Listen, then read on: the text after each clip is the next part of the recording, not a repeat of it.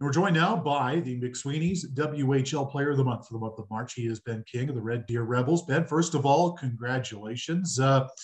Tell me a little bit about the month. 23 points for you as the Red Deer Rebels, clinched a playoff berth over the past 31 days. And looking ahead, I'm sure, to what's hopefully a long postseason run for you guys. But if you would, just take me back through the past 31 days and give me a sense of what things have been like for you and how you've enjoyed your success on the score sheet. Yeah, no, thanks a lot, first of all. And I think the past month, as a team, we had a really good month and we're happy as a group in there. And then for me, it was just kind of doing my job to pitch in and kind of help the team win. And I had a pretty good success there this last month. So it was exciting and kind of honored to receive this award. So it was a really good month all around. We've been following you all season, Ben. 47 goals leads the league. 21 power play goals leads the league. 14 game winning goals leads the league. But of your 23 points last month, 17 were assists. Is that just kind of how things shake out every now and then? Or have you been trying to maybe adopt a bit more of a setup man approach in your game over the past few weeks? Yeah, no, I think I just stuck with my game last month. And I think just the bounces weren't there for the goals. And I just started finding players, and my line mates were putting the puck in the back of the net. So I think that's just how it ended up being, but it's just happy to kind of get those points. And I got to give a lot of credits to my line mates, Baines and Larson, for putting the puck in the net and then ultimately finding me all year and helping me out as a player. So it's been nice. Let's talk about your goal scoring though. 47 goals, you're on the cusp of 50. Is that a number that you kind of think about and be like, well, that'd be kind of cool to reach as far as a personal milestone, or is it just another number for you? No, I think obviously 50 is kind of one of those big numbers that you want to get to, especially when you're this close. So I've definitely looked at it, but try not to focus on it too much because I don't want to kind of jinx myself there. So I just kind of keep playing, and if I hit it, I do. If not, oh well. I'm happy where I am right now. So you and your teammate Connor Unger started the year by going to the Calgary Flames training camp. Tell me a little bit about that experience and maybe did it kind of kickstart your season? Yeah, no, that was a great experience. I think for the both of us, just being able to get invited there and kind of see how the pros approach every day and kind of how they are on the ice. And I think it for sure did kickstart my game, my season for the start of the year, just kind of going there and, doing the rookie camp, playing with some of the AHL guys, some of the top draft picks, and just seeing how they play, how hard they play, and kind of the little details. So I think it was a good start for me in the year just to get my foot on the right track and kind of come to Red Deer and have some confidence and begin the season good.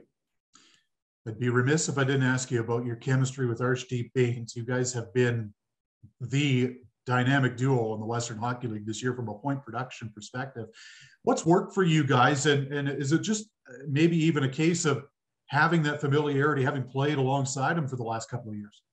Yeah, I think that's the huge thing, and that is just the chemistry, I think, between us two. We've been together for 3 years now, and I think when you're with a player for that long, especially a player like him, he's unreal. He just does some things that not many players can do in this league, and I think he's a special player. So being able to play with him and just the way he moves the puck, he really helps me out, and I think together we're a good duo with that passing shooting combination. So he's been great all year too, and I think for me it's just kind of following and keeping up with him and kind of playing with him. So it's been unreal.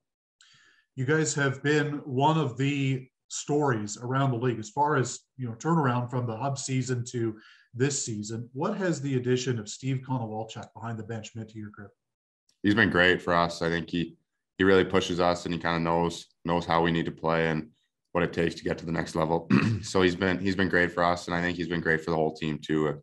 As you look at our kind of record this year, we've been a top team. In the past, we've been not so good. So I think just him being behind the bench, he really knows how to roll the lines and really knows how to win games. And ultimately, he's just a hockey guy. So he's been good for us and good for the whole team. And we've been excited to have him behind the bench.